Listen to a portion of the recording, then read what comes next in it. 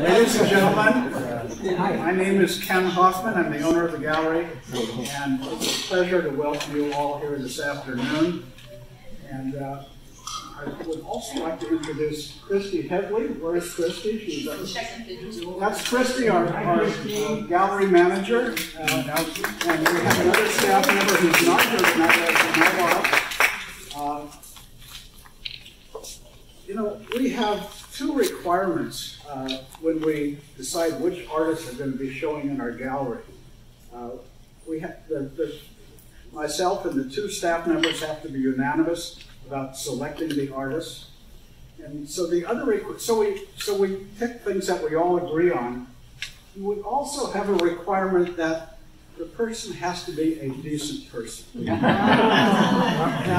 you know, Lois, you're a great artist, but I can't say you qualify as a decent person. You qualify as a wonderful person. I'll second that.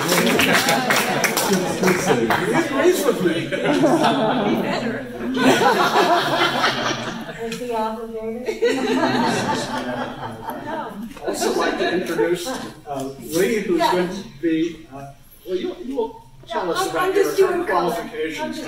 She has a special role that none of the artists have had so far, and you'll hear about that in a few minutes. So I'm just grateful to have you both here, and I'm going to let you take it over from here. I'm going to shut up. Thank you. Thank you all for being here. This feels really special to me. Almost like a birthday party. I want to do a little shout out to Peter, who did glorious writing of my bio over there. So, thank you. It's not easy to nail what you do, and you did. So Lee and I worked together a very long time ago doing our photos. A very special project, so we're going to take our time to talk about it and go through some of the photos individually. Our relationship is an extremely unique one, which I think will be revealed tonight. There's a lot of love going back and forth here. I'm going to sit down now. Oh, and Christy asked me to tell you all to turn off your cell phones. Okay. No eating.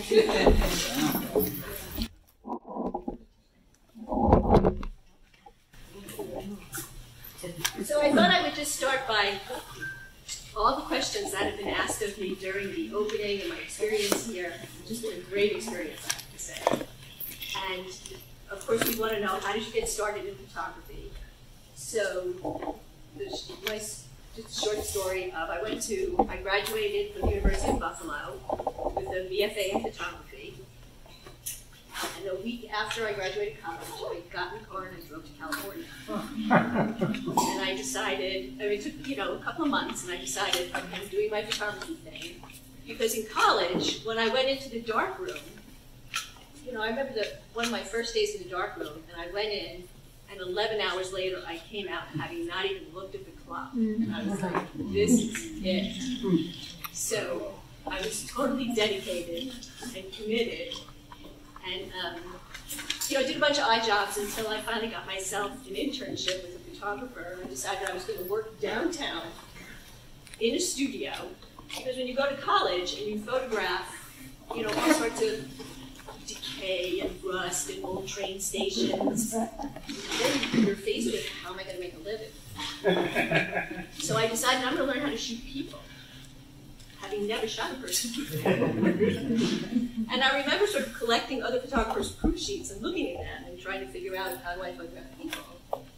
And then decided I was going to get an internship working for somebody who did that. So here I was, like 22, 23, and I go knocking on the doors of the biggest galleries in San Francisco downtown. And of course, the first door is closed in my face, and I'm like, I didn't take my resume. And sure enough, by the end of the day, the plan got stronger, and I was like, I'm going to do this. And I handed my resume to somebody, and they were like, sure, can you start next week? I was like, okay. So that started. I worked for somebody for almost a year, and then had an opportunity to start my own studio. So that studio was on Powell Street, Sutter Street, at Sutter and Powell.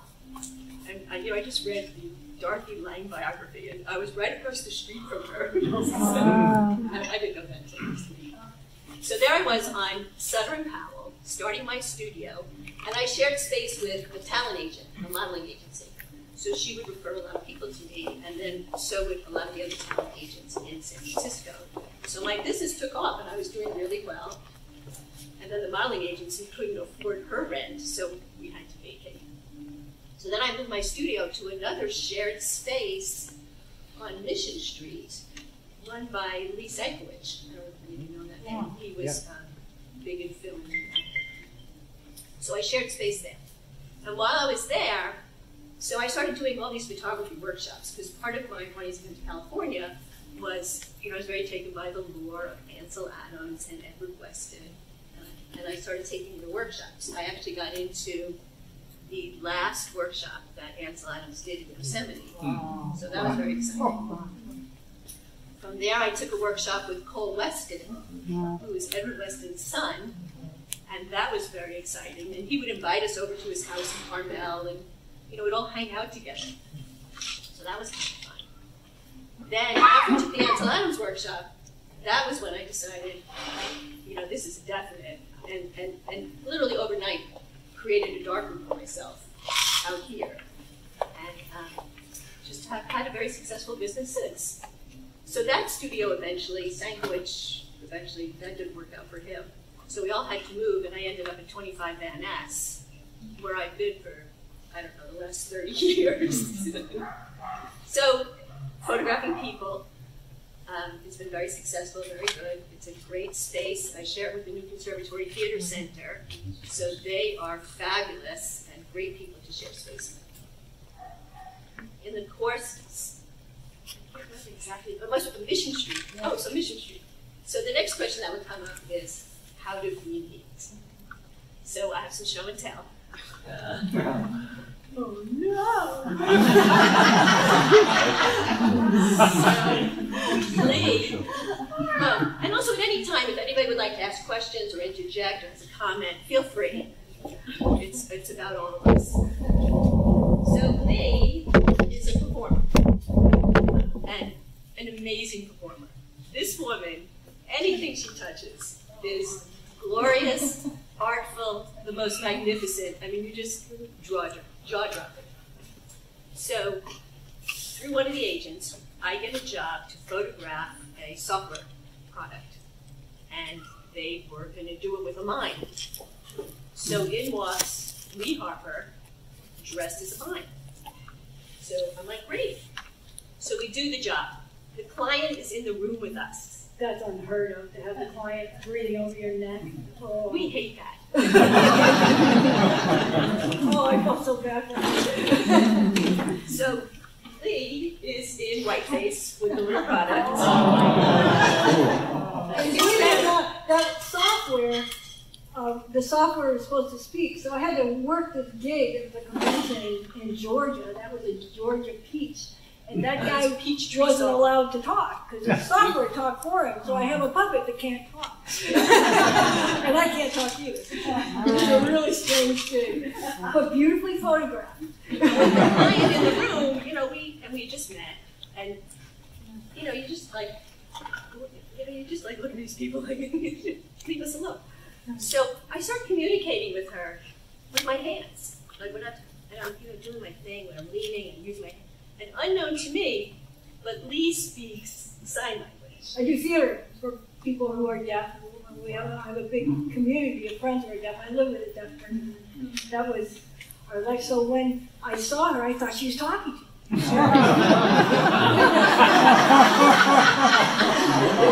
And the client's looking at the proofs going, this is flawless! Because everything she was saying with her hands was telling me, okay, I'm going to shoot in this moment. So I never blinked. Everything just looked all elegant, like we knew what we were doing. But we had never even met! And it was a rush job, so I then went into my darkroom, processed everything. It was in the nighttime. It was like 11 at night. Well, I think the job's like at 5, right? So until you come out of processing, it's like 7, 8 o'clock. And as I'm presenting the proof sheets to the client, in walks Lee, and I'm like, what are you doing here?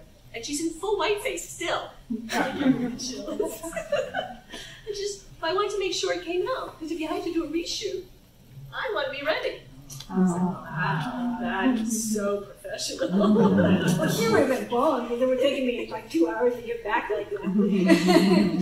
So then, well, here's just another one in whiteface, so you can just see. And this is sort of her amazing character. Yeah, that's cute. So the makeup was astounding. It was just beautiful. So I say to her, well, I'll do your headshot, right? Why don't you come in and I'll do your headshot, because we got along so well. She's like, great. So she shows up for her headshot. Now, she's had quite a life in mind, right? She's like painting her face, and people have known her to do like beautiful faces. So she shows up for her headshot, dressed as a clown. So now she's Kid Crumpet. Yeah, that's a real guy. That's Kid Crumpet. That's not really me. And we run all over South of Market, like taking these back before all those skyscrapers. Walls and corrugated tin and dirt roads. And this one we started to find something was happening between us. We'd be shooting, and I would start climbing on things just to thrill her. And she would be, oh yeah! And I knew I wanted to make her more happy. So she just fed me. It was good. So, but I had never had myself photographed as a human, except when I was a kid, when my dad was a photographer. So it never occurred to me to show up as a human. I thought when she said I wanted to do your headshot that she would want Kip Crumpet or Dr. Hart or one of the weird characters I wasn't a human at that point. I'd been performing so much, so this is what happened. So then the third time she shows up, and she's the most beautiful thing ever. She never met me as a human. I show up as a human, and I said, I can't believe you want to do this. So just to show you, we're going to our Nude series, some of the characters that Lee has put together. Glenda.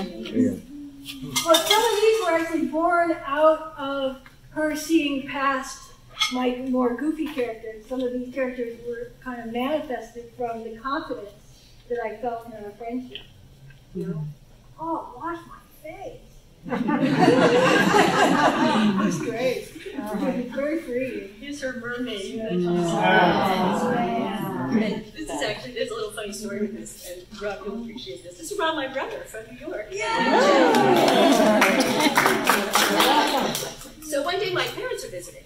Conservative New York people, right? Really important business. And we decide we're going out for sushi. So we all go out for sushi, and Lee shows up at the sushi bar. Carried by a great big burly man. And he brings me into the sushi bar. Come out to my parents. So you never know what to expect. All right, so that's how we met.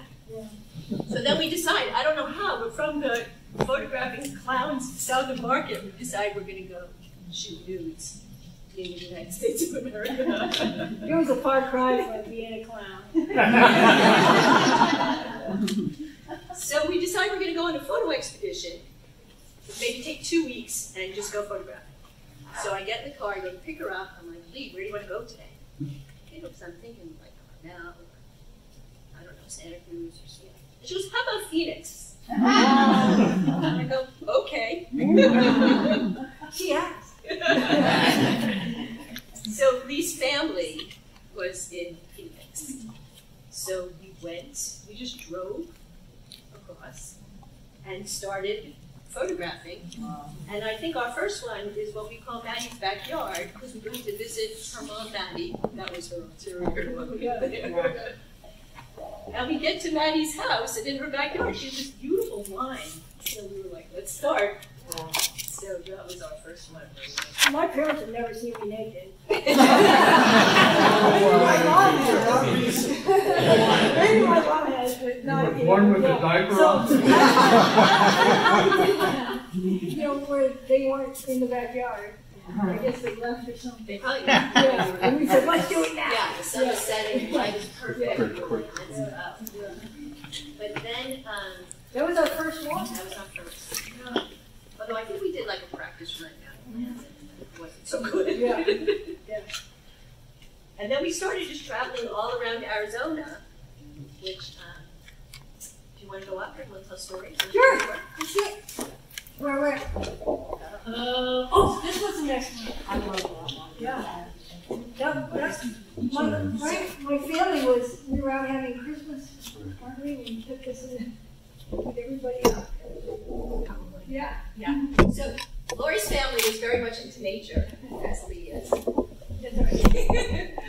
And I remember, so we were camping at one point, and the coyotes started howling. And I was a worker. Coyotes, I run into the tent. Lee and her dad run to the coyotes.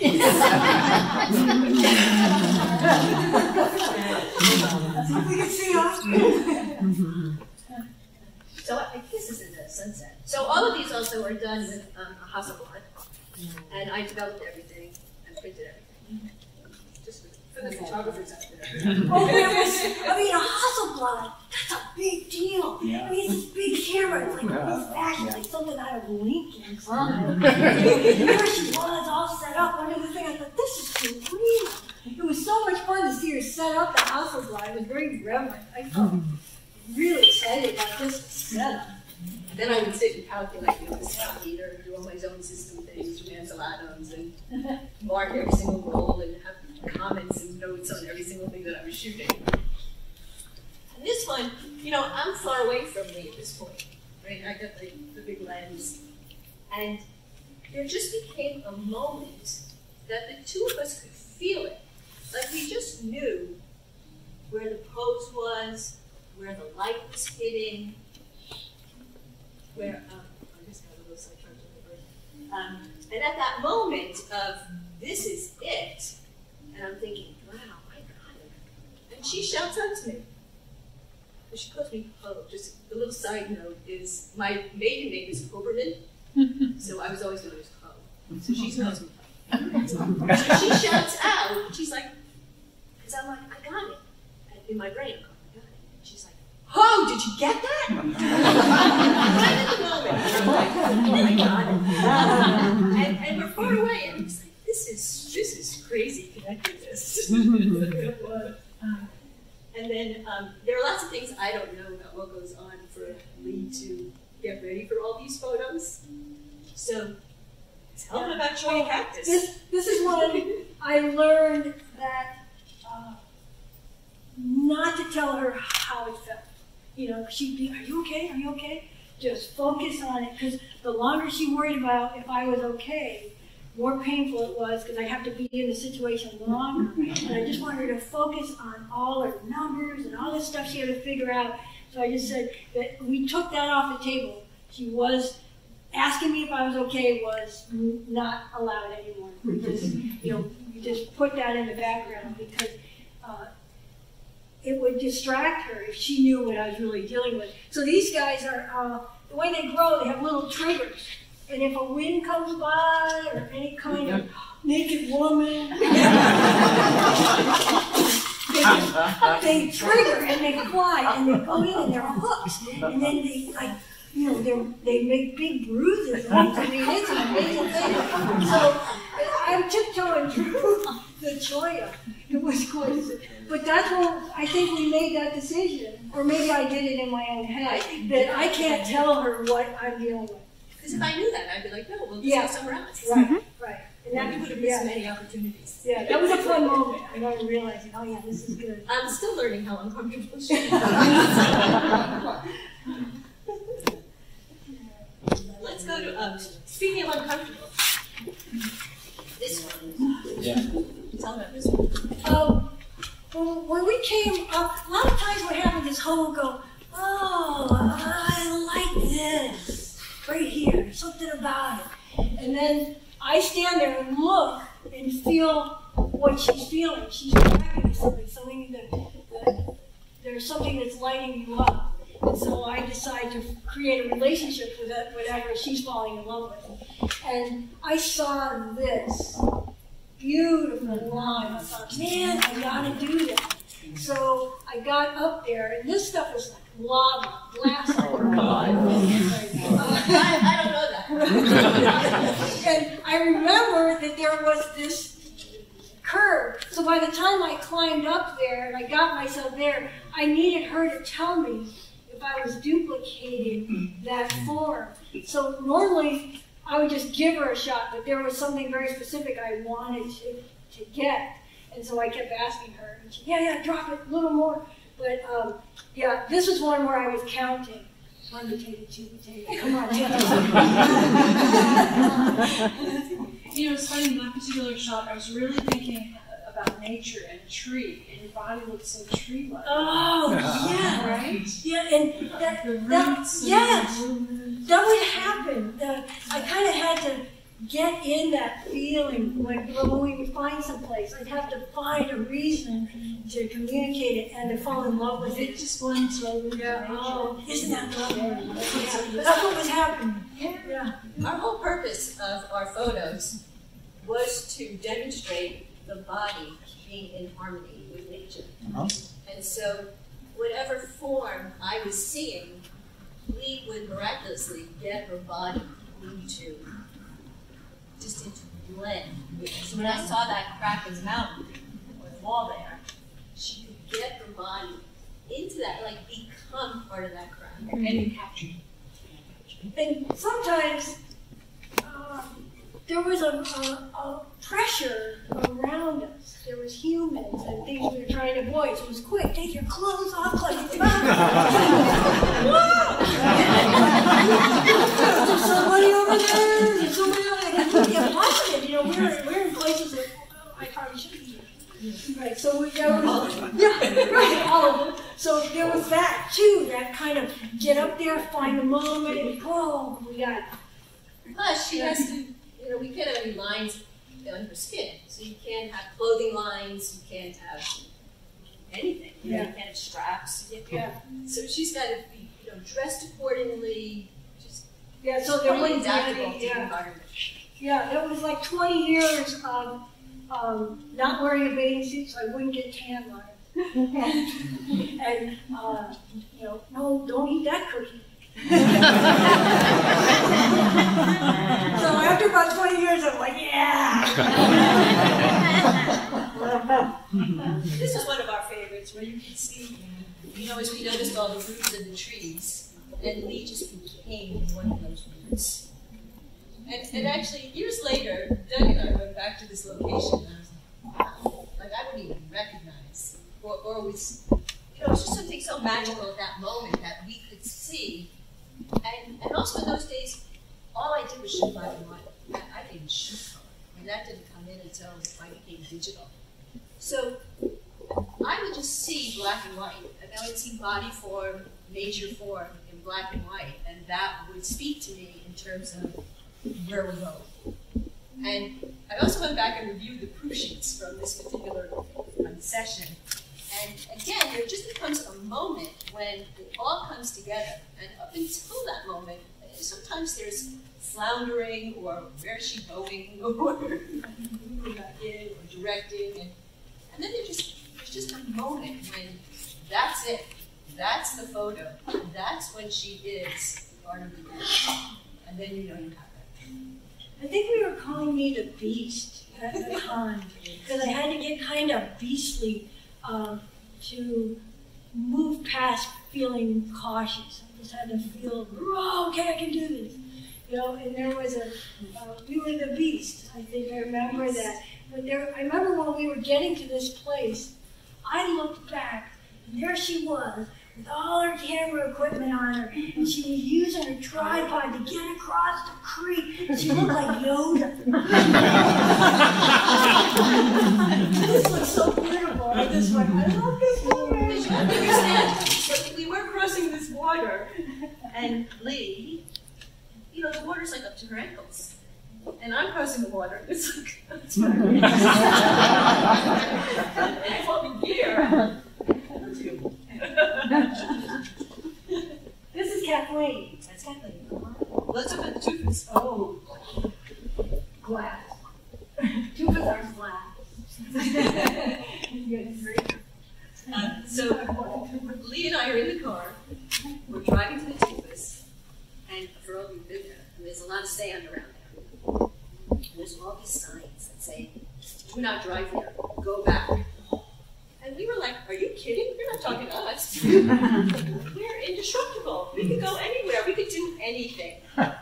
Go back, go back. No, let's go." Next thing we know, we're stuck in the sand.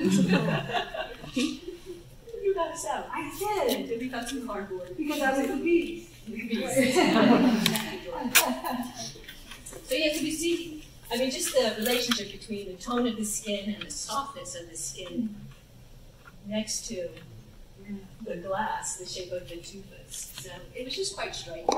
It's always fascinating when you see this, what it took to actually get this. Yeah, you're going through all the Tufas.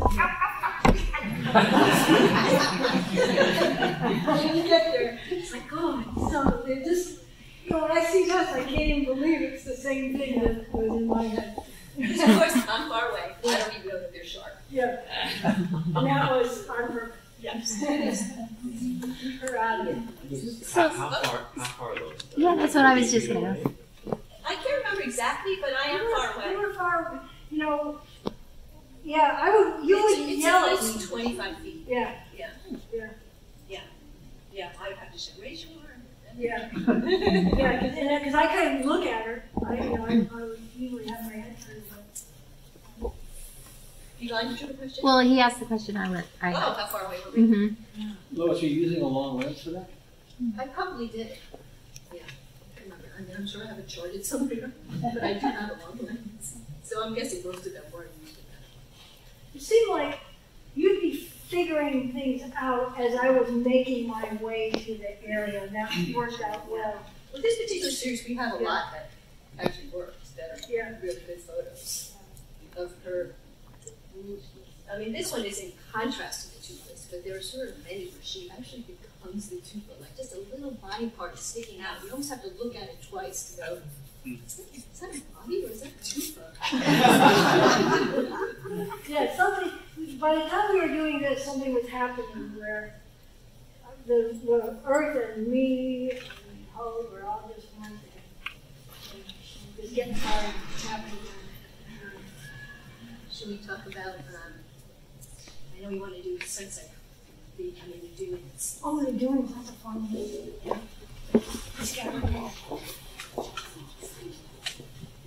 So this was in Death Valley. So this is Kathleen right here.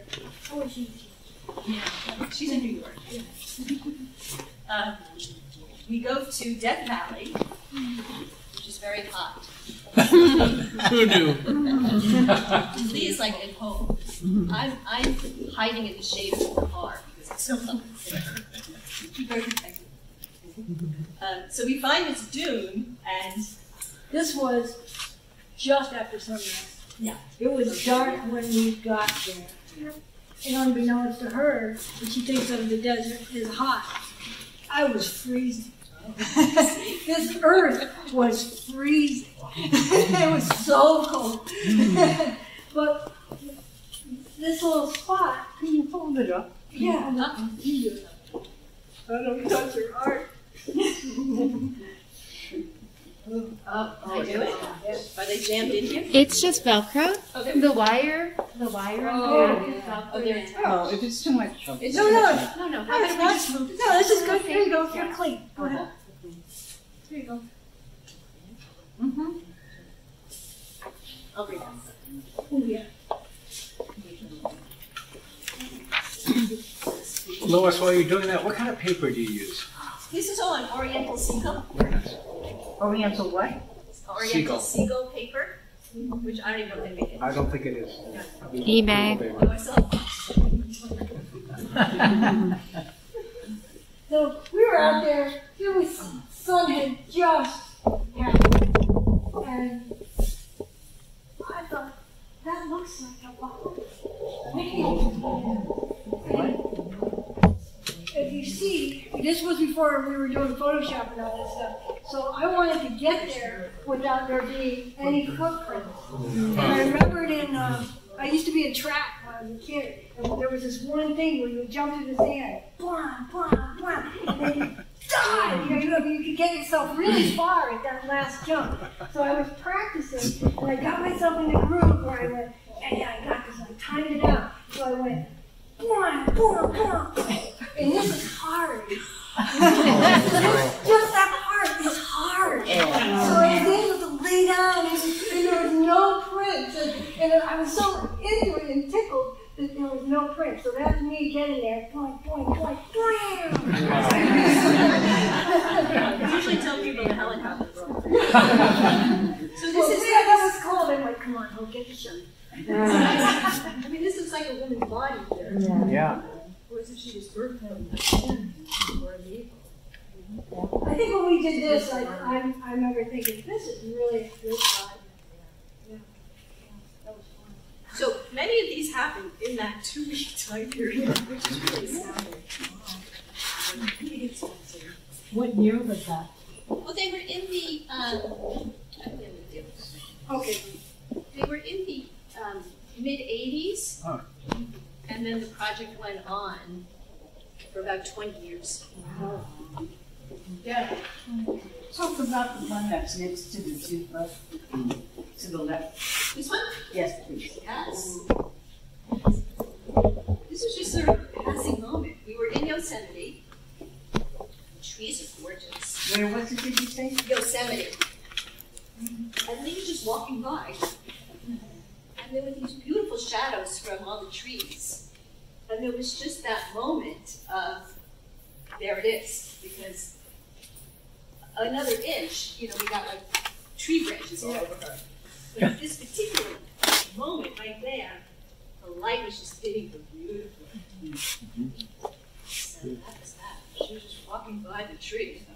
So, Well, you should see the proof sheets, and she's able to see a moment. It's really beautiful. Yeah. and this one, we were walking in the woods. We were up at Birdie Falls, and of course we're like, where are we going to go today? I don't know. And we turned the corner, and there was some controlled burn in those days that was under control.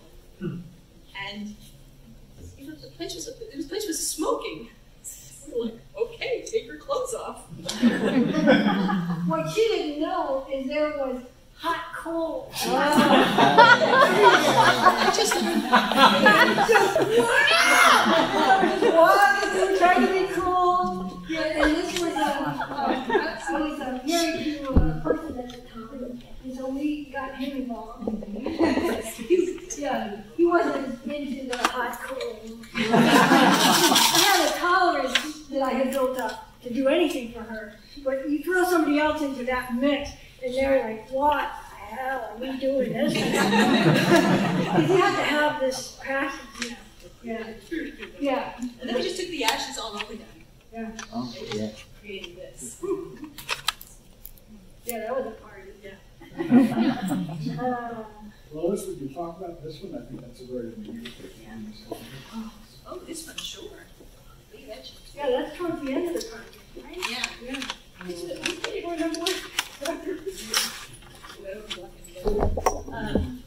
There was this amazing sort of formation of rock, and we saw this little narrow opening at the bottom, and of course I'm like, dead in there. Wait for this one, and unknown to me, this was full of worms.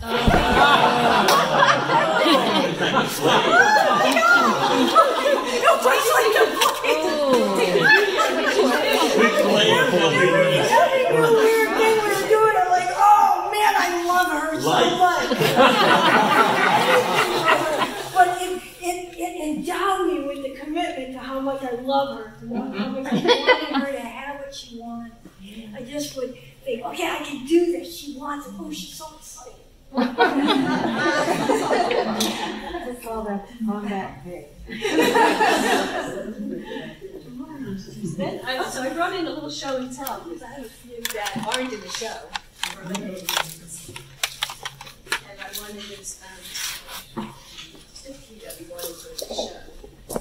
Because this one, you can see how big and loud we are. Yeah. So one day we're camping, we get to our campsite, and there's a ton of people around. And, you know, I mean, I'm quiet, but I'm not touching you. But this was the first time that we learned that I could control it. So we get to this campsite, there are these beautiful leaves everywhere. Hold that up. But I had to be invisible. I mean, we were in a campsite with people camping right there. And it was, I remember she said to me, you gotta turn down your stuff, and you gotta turn down your light, you gotta turn it down. And so She's in her robe. I was trying to make myself invisible. And there were kids everywhere. But she was in love with the leaves. It's so beautiful. So Lee takes her energy, both of us, we take our energy, and we just need to be very, very quiet. And nobody looks at us. Nobody. And I'm telling you, the next camper is like where you are. They're like really close. We were invisible. It was so weird. So here she is. Lying down in the leaves. And this was one of those, this is it. Like, we got the shot. Get dressed. Yeah. It wasn't like, you know, a ton of cushions. Yeah. There was one shot. Yeah. And that was it. I was like, let's go. Oh, we knew we had to be quiet. Oh, we were cackling afterwards.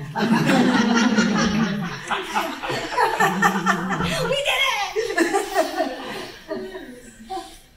Enjoying, well, a lot of times, imagine I'm laying in worms, there's a lot of stuff going on. So we need a lot of celebratory stuff afterwards. Like, yeah, that was great. Because we, you know, the adrenaline would be a little bit up. Oops, lucky I was. I said, I don't know how much time somebody. You're okay.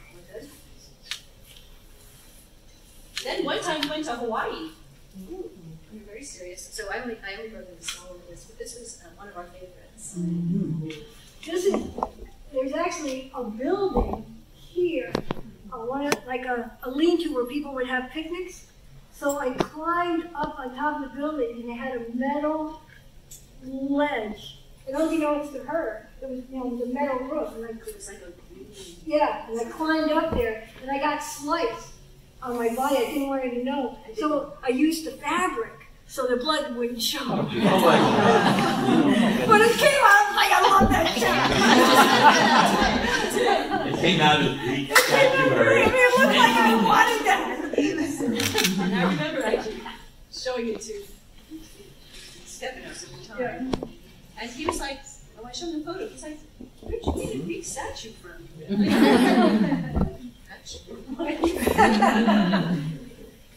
So that's one of my favorites, personal favorites. Yeah. Speaking of rattlesnakes. Whoa. So, That's in a ghost town. this is in Jerome, Arizona. I don't know if anybody's been there. The artist colony. So it's a long time ago. Abandoned mines. Tons of dilapidated buildings. Yeah. But of course, that's where we went. And Lord Lee starts walking around clapping her hands. I'm like, what are you clapping for?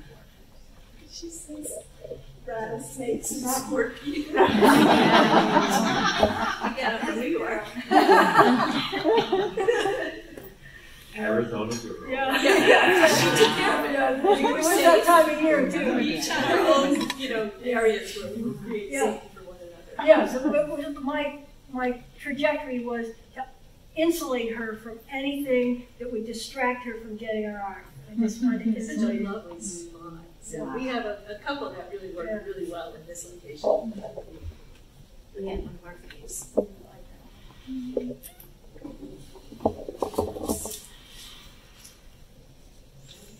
In the same town. There's a building next door. Yeah. And so when I see that, I think, nails. Nails. So this whole underbelly was all of these that had fallen down, and it was all nails. And it was all good. She's like, "Are you okay?" Yeah. I was really far away. She was really far away, and that was a piece that was hanging off the building. Yeah, we were like, grab that wood. Yeah. Because I didn't know how do I relate to this building? Because I be there, and then that wood was falling, and just kind of caught it, and then it became the warrior. And this, for the photographers out there, this was with a new camera, a 4x5, which didn't really lend itself to taking nudes out in nature. So after this one, it was just, it's just too slow and too time-consuming, and you get one shot and that's it. So that's when I moved into the hustle part. Because we had to turn things. A lot of these shots had to be done quickly. Production. Yeah. And when we were in Jerome, that one in Jerome, was that when my dad? No, that was the other place. Oh, that's actually a good story. Yeah. We were just somewhere. We were isolated We were in the backwoods. We were in of Crown Arizona. King. It was a ghost town. And there's all these disenfranchised people that lived in that ghost town. And my dad worked for the state land department. And when we came into the ghost town, we were kind of a big deal. What were these girls doing? And so my father took them all to the bar, the one bar in town, and got them occupied. And so he bought the whole town drinks while we went out and shot. He kept them distracted. It was just absolutely amazing. And my father took me back to that bar later because he had some bet with somebody that I could, at the time I was doing all this bodybuilding stuff, so he had some bet with somebody I could do some big thing, and he won. So he got paid for it. So like right down to us, here we are out in the world photographing, and her dad decides to, Yeah. be the protector of us. And that's not his character. Yes, and It was really out of character. It was remarkable. And I don't really think I knew where I was. Yeah. Or if there was any. Yeah. Moving danger. Yeah, and he kind of knew these, because he had to come there before. He kind of knew these different characters, and he wanted to separate us from them. And then lastly, this was just a very popular series. This was our Mudpeople series. So again, we came across some water and some mud. And we took them, covered their bodies, and this we have a number of photos from, where we just the Mudpeople series. Yeah, we were camping. It's not like we had access to showers. Yeah. So The best part, and the most hilarious part was, when it was done. Because we are early morning, so there aren't that many people around. But by the time we're done, and it's 9 o'clock or something in the morning, campers are up and they're around. You two are walking around the campground. So of course I could go with Lori Lee to the restroom and help her wash up. And Stephanos was on his own. So that was kind of fun. That's all. That's the story. All right. Questions? I'm so sorry because this isn't fascinating. But I want to say you're a wonderful photographer, and the relationship that the two of you have is outstanding. So please keep it I up. love you. It was great. I'm not getting naked much these days. I'm eating cookies. You've done your due diligence. Yeah, but it's impressive, speaking of the relationship,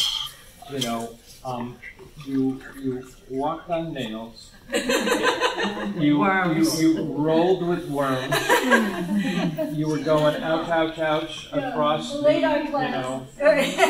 I mean, so I'm curious to know what it was about your dedication to Lois that would motivate you to do all of that crazy stuff. I mean, I know the Lois and she's a wonderful person. I know that. But I You mean, wouldn't do those things. I mean, it's just, it's very impressive. Your name's Jeff? Yeah.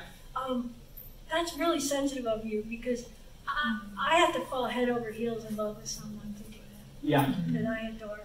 Yeah, so when people say to me like, "Well, what's your next thing?" or "What about that project?" I'm like, "No, this is the project." I just wanted life to be so beautiful for her. She was so excited. I just wanted all this. And, she had freed me up. I came to her as a clown. Yeah. And next thing you know, I'm a woman with a face. Yeah. And she saw a part of me that I didn't even know existed. Yeah. I've been performing as a clown in hospitals and all that stuff. And, you know, for years and years. So this was a whole different avenue. And as she was opening me up, I was just wanting to open the sky for her. I forgot about the rattlesnakes Yeah. and the hop, skip, and the jump, you know. So much of this she didn't know. She called me a couple of weeks ago when we started talking. Blah, blah, blah. And so a lot of the stuff I had protected her all this time so that she wouldn't. I didn't know you cut yourself. Yeah, yeah. So are you hearing this for the first time? Some of the dangers I have. Yeah, I didn't know she cut herself on top of the roof. Yeah, when I was going up and over, I'm naked. It's metal. There was one day where, you know, when you shoot on muscle line, you're looking down, and Yeah. you know, you take the picture, and you have like a moment. Oh! And I think we were in Hawaii. Yes. And of course, we're on these rocks, and she's balancing, and the waves behind her are crashing against the rocks, and it's beautiful. With my back to the ocean. Oh. You know, we're like waiting for the waves to come, and she's climbing on the rocks, and you know, when you put your body in a position, and you're leaning, and all your weight is on the one arm, and I'm far away, I'm like, can you just let go of that arm? And of course, that's the arm that's holding her up. And she doesn't know what I don't know whatever. So she starts to balance it, and I go to take the picture, and all of a sudden I'm winding the thing, and there's no leg. That was our one. That was a scary. Yeah. I'm like, where are you? Yeah. So the wave had knocked her. I thought it was a goner on that one. Yeah. Yeah. I thought it was a goner. You know, Yeah. Wow. That was a doozy. Yeah. you know, Yeah, so if you were starting out today as a photographer and using equipment today, would you be able to capture the same feel of these prints? but yeah, you know, this is sort of an interesting thing going on now because I'm on digital, so these are all darkened work. And going digital, eliminating that whole aspect of my career and art and love of the darkroom. You know, that was a big part of it. That was a big deal. So, could I shoot it again? Absolutely. Would I treat it the same way? No, because you know everything's moved on. So I don't know that. But what about results? Can you get this kind of result in the digital medium? Yes. And you? Yes. Yeah. Actually, there's one digital printer.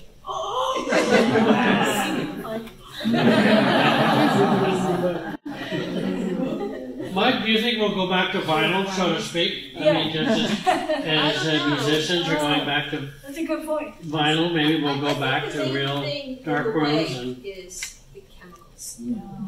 Because as you know, as time went on, and the people who worked in my darkroom during my my business would all start to complain about putting their hands in the chemistry. Now we need special filters. Because I didn't care about that. So it's carcinogenic. What's the problem? I went right in. I was really intuitive in that darkroom. So, you have the little tongs to take things out. You just put your hand in that stuff and move it along. So, I think that's the big challenge today. Is would I put that back in my system now, knowing what we got? Yeah. Because she was in a lot of awkward positions. Does that mean that you would be in very difficult, challenging positions in order for you to take the photograph of her? My positions warrant, I'm not climbing the rocks, and I've got gear. So I might have been perched in some weird places, but nowhere near what she was going through. If she's on the rock in the water, I'm on the land, far from the ocean waves. So I don't recall ever. I just remember being the beast, getting you to your spot, getting your gear, just getting you all set up, and then running away and turning into something. Yeah. We might, I had some treacherous stuff to get to where we were going because we were in remote places. But I'd have to balance a tripod and do all that kind of stuff. So I'm pretty much on level ground. Because you caught the lighting, the definition of each photograph of her. So I know being a photographer, you have to be having the right lighting, the right angle, and you just did an amazing job capturing her in the right lighting with that right definition. The balance. The balance. Oh, this is all about the light. Both of you guys did a great job. It's actually following a great question. You know, how many shots of the shot would you take to make sure you had a correct exposure? Well, again, it would vary. To make sure I had a correct exposure, you shot Polaroid. So I would have a Polaroid back. Oh, and that's right. The Polaroids were my food. Yeah. For me, she would hand me that Polaroid, and then she'd be working out all the numbers, and that would just sustain me. I think, okay, this is what we're going for. That's right. The Polaroids were like medicine. Like, what's a Polaroid? Yeah, exactly. What's a Polaroid? What's a Polaroid? Yeah, that was so important. I forgot about that. A Polaroid back in the day, you don't need it now, but a Polaroid was instant. You would take the picture, and then all these like smelly things, and you would peel, and shake, and wait a minute, and shake, and then you peel it, and you would have your photos. You could see your exposures. So all of my professional cameras had Polaroid backs. How reliable was that, though? How what? How reliable was that as an exposure guide? It was. Was it? And then again, I did my zone system, and I spot metered. And if she was close enough to me, she could show it to me. Yeah. And that really mattered, because then I could see if I was. Where they changes. Yeah. Oh, that was the Polaroids were. I forgot what medicine that was. Yeah, you can lay in a lot of work if you got a nice one. But with the Polaroid camera, don't you have to be still? Because I remember when Polaroid cameras were around, that if you move, then the picture comes out blurry. It's not a Polaroid camera. It's a back. So if you go in a Hasselblad, they have the cameras in pieces. You have a lens, you have a box, and then you have a back to it. And on the back is where your film is. And you kind of slide the door out, and then you got your film in there. You could take that back off and put on a Polaroid back that was adapted to a Hasselblad. So you could take a Polaroid image. It was a test. Completely modular. They're cool. Under that thing. But that was with the big. Yes, I love when you did that. Didn't you do that with the board? I love when she got under that thing. Yeah. That was like 4x5. You had to go under the That was very cool. Yeah, but that was impractical. I don't really, I excited. Well, I wanted to add one thing that I didn't mention when I introduced you to. Yeah. Lois's photographs are the biggest seller by far since we opened our gallery.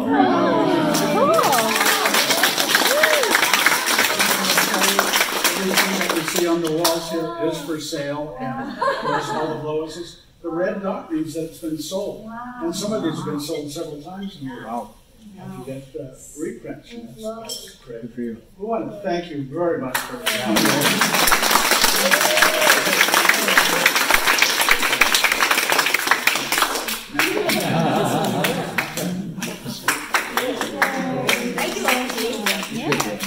Thank you to my Thank you all for husband coming.